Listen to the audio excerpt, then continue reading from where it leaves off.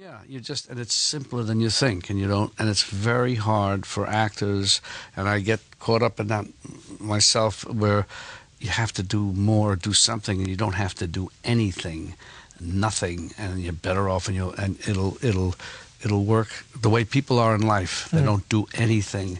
They could, I'm talking to you and I'm looking at your expression, and you could have been told that somebody in your family was this or that, some terrible thing. You're still going to have the same look on your face, and that says more, allows the audience to read into it, as opposed to you telling them what they should feel.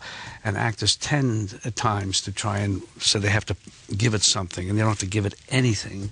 So with David, if we're just working and working and doing all these things, you don't have time to think about, well, this or that, or how do I spin it or interpret it. You just have to do it, and it'll take care of itself.